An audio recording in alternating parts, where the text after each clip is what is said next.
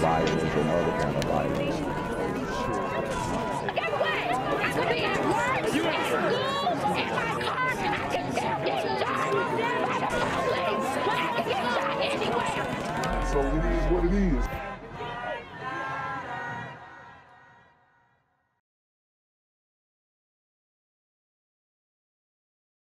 What's good, YouTube? It's a Black Gen Z Mindset. Make sure you go ahead and like, comment, share, subscribe, and let's get into the video. Well, Marla, Alex, community is just absolutely in such support of this gentleman here. Craig Cope, thank you so much for joining us. Now, we'll start right away because we don't have a lot of time, but when this happened to you on Sunday and you saw them coming in that door with that weapon that appeared to be an AR-15, what were your thoughts? Wow. So we have Craig Cope out here doing interviews, man. Had a heart attack from the robbery in the LA convenience store that almost went down if it wasn't for him exercising his Second Amendment right. See, guys, what you don't understand is that there is always going to be evil in the world, but good people need to be able to defend themselves from evil people. And evil people are always going to have access to the tools that they need to inflict evil. But good people need tools in order to inflict justice. And that is what Craig Cope did. I wish he would have cocked back another one and clapped him and took him for good, because we need more examples set. We really do. And it needs to be on film. It needs to be on camera.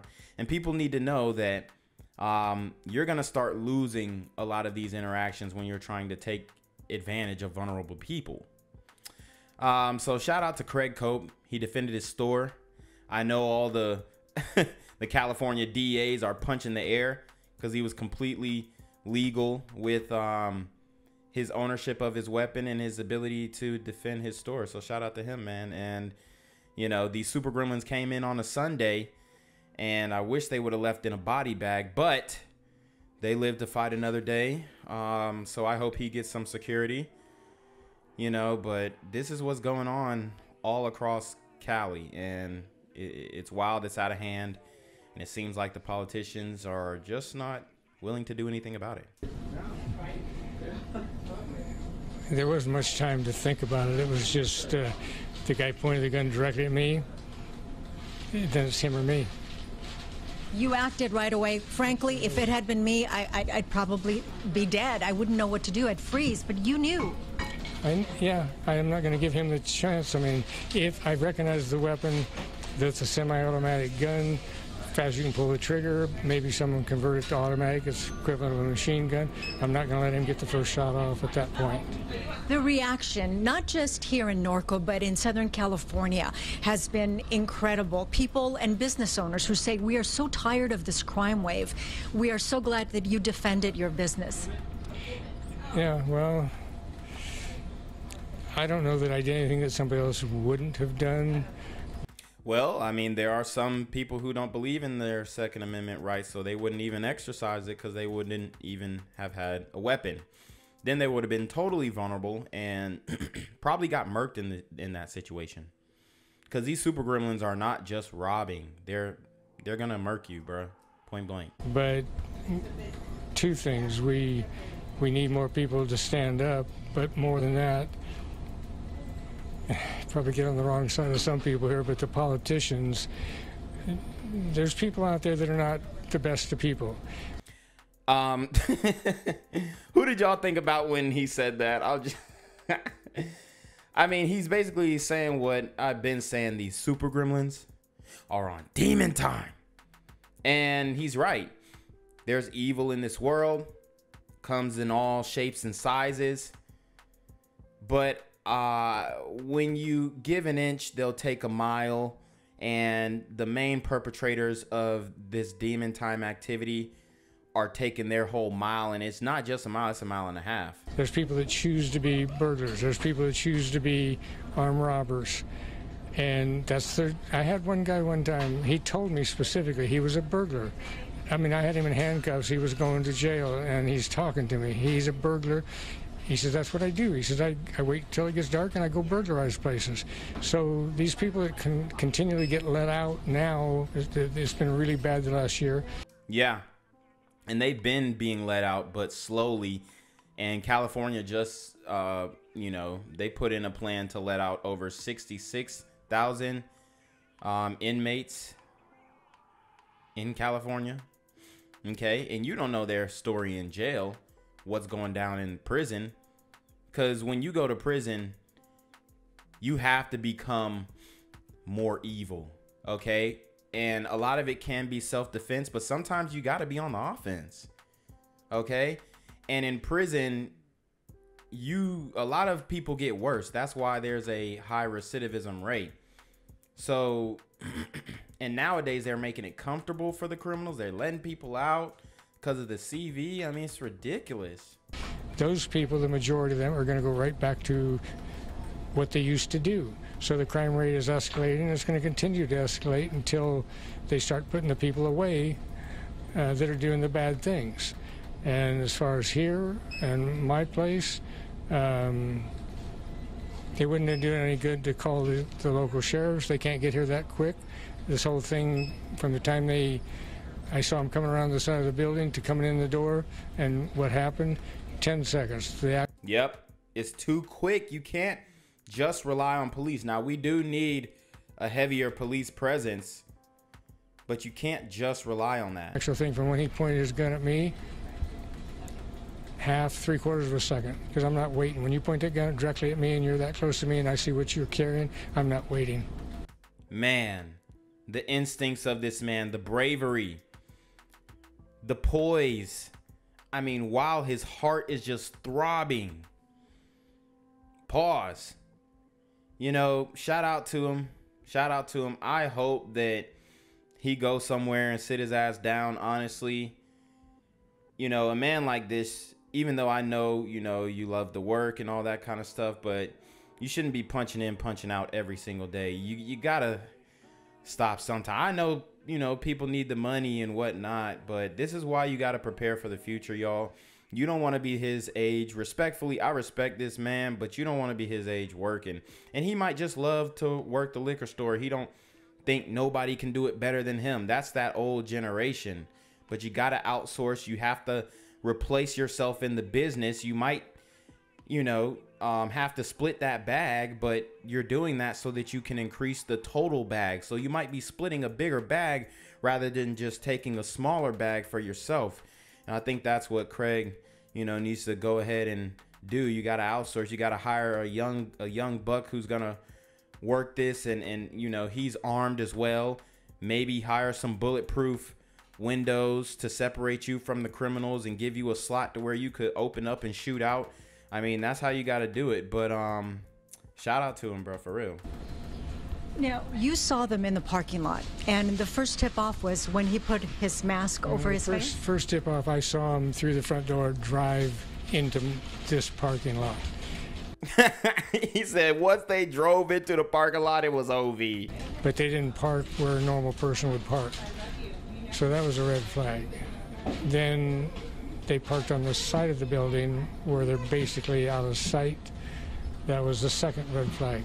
When I looked and saw them getting out of the vehicle, they got gloves, masks, a weapon.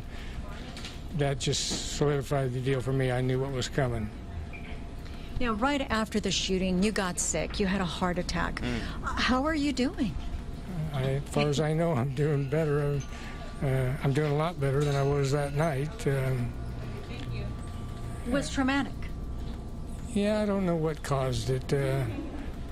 Maybe I'm just old. Man, oh man, I mean, seems like a very sweet guy. You just hate to see these super gremlins just preying on this. I mean, he's a very strong man, but obviously he's frail. He's weaker than, you know, younger men. They're preying on the weak. I'm here on the corner of MLK and Frederick Douglass, where a shooting just took place. And as you can see, it's pretty rough area. So I'm basically risking my life reporting on this madness. So make sure you do me a favor and hit the subscribe button. Like the video, hell, share the video. And make sure you go ahead and leave a comment down in the comments section to continue the discussion on how we can find solutions to all. They're not going for able-bodied people. They probably visited the liquor store a few times. Oh, that old man always working there, bruh. I mean, come on. Well, you're 80 years old, and we're all in shock and just amazed at how you reacted in such an intense moment with that man walking in with that weapon. What's your... No, that wasn't a man. That was a super gremlin on demon time. Advice to business owners who are just so fed up with this crime?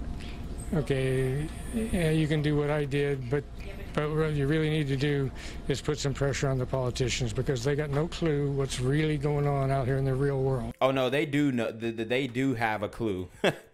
They unleashed the clue. They want it to happen.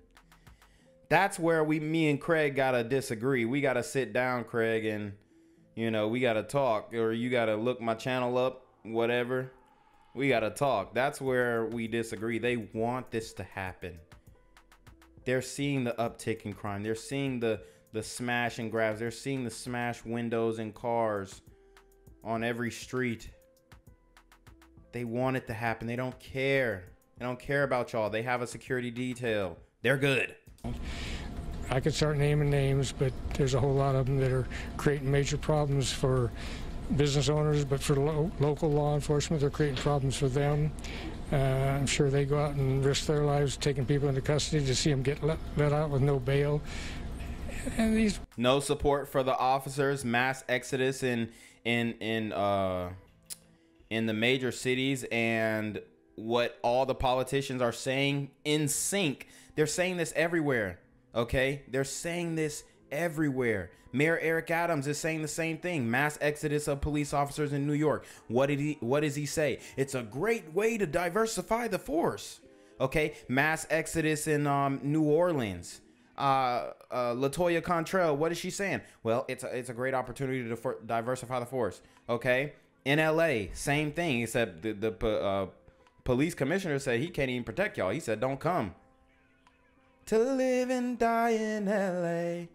A lot of these people are career criminals. I'm not talking about the guy that goofed up one time, made one mistake. I'm talking about the career criminals. They're career criminals. They need to be locked up. So if this were to happen again, you would not hesitate? No. Your message to... Next time I'll put him down. That's what he should have said. Next time I'll put him down for good. The bad guys? This isn't a good place to pick. Yeah, that's right. This isn't a good place to pick. So anybody thinking about it, not a good idea. Thank you so much for speaking with us, and I'm so glad that you're doing so much better. Thank you. All right, Marla, Alex, I'll send it back to you guys in the studio. Gina, one question for him. Was he in the military? Does he have much experience with shooting? How is he such a good shot? Alex is asking, how are you such a good shot? Were you in the military? Do you have experience? When I was a kid, when I was 10, I had a gun, and I grew up in Illinois. We had a lot of small game, squirrels, rabbits, quail. I put a lot of food on the table on a regular basis, and I had a single shot, so ammunition was expensive when I had to buy it myself. 50 cents was a lot of money, and you don't want to miss. You single shot, don't miss. Yeah. So it still holds true. Don't well, miss. there you go. I tell you, under pressure with that kind of fear, it's amazing. It's amazing. I'm so glad you're doing well. And the suspects, they were busted. The one who was shot in the arm. Well, they'll be let out. So that's the unfortunate thing. They were busted, but they'll be let out. He's lucky he's alive, actually. Don't you think? Yeah. He will be arrested once he gets out of the hospital. Alex. Marla? Well, we're so glad that Craig is well enough to be back at work and be with us tonight and take the time out to talk. What a badass dude. Excuse my language, but I mean, coming back to work, you get robbed, shoot a super gremlin, have a heart attack, and you back. Yo, man, That's the will of a man, yo. Talk to you, Gina. Thank you so much. Thank you both.